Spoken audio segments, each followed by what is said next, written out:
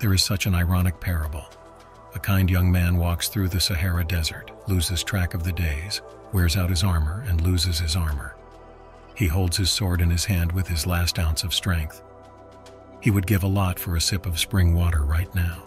And then, in the distance, he sees a lake. He rushes towards it, but at the shore sits the Zmei Goranik. The young man starts to fight the beast, battling for a day, but manages to cut off only 2 heads. Then the weakened creature says, "What do you actually want, young man?" "Water to drink," the young man replies. The dragon answers, "Am I stopping you?" Morale: don't exaggerate your fears, obstacles, and the number of adversaries. Many of them have nothing to do with us. Our dreams are just waiting to come true. You just need to start, roll up your sleeves, and get to work. The Jewish people, known for their wisdom, love to repeat the phrase, "Everything is relative." Some people pray daily for what you already have: bread and water, health and respect, shelter and safety, work, love, children.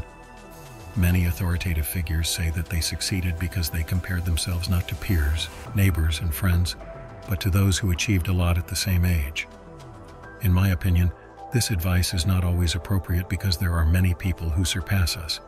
You can't chase after everyone. In my youth, all my friends excelled in something. Some danced, some took foreign language courses, some traveled abroad.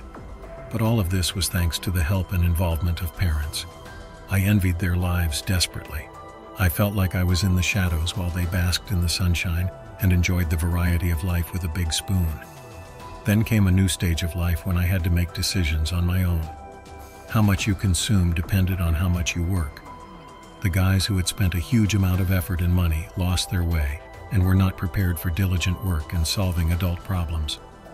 Sigmund Freud, a psychiatrist, gave this advice: never compare yourself to anyone.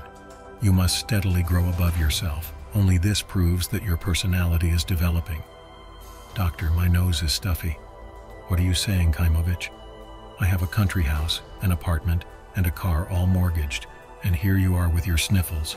Tell me, Chaim, should we wait long for things to get better? If you wait, then yes." "Rabbi, have you already settled down?" "No, I'm still working." Many people believe that in life, you shouldn't think too much. You should work hard to accumulate a lot of money. Then you can solve any problems with a snap of your fingers. In his story, the gentleman from San Francisco, Ivan Bunin, shows and mocks this path. A wealthy man with a huge fortune decides to take a short break and goes on a cruise with his wife and daughter. The writer never mentions the man's name, emphasizing only his place of residence, which characterizes him as a wealthy person. And then this man unexpectedly passes away. His authority deflates instantly like a punctured balloon.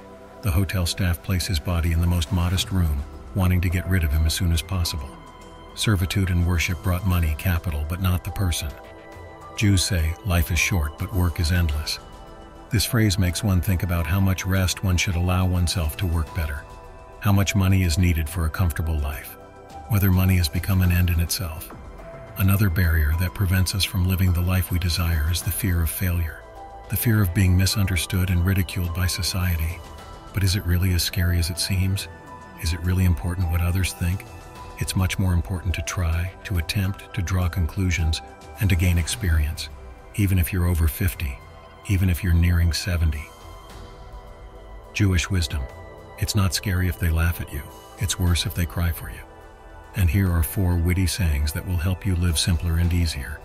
Don't get so nervous and kill yourself. You won't get paid for it. If you try to avoid all the unpleasantness, you might also miss out on all the pleasures. In this life, you have to pay for everything, but you should know how to bargain. Never complain about fate. Why? You'll upset friends, make enemies happy, and won't help yourself.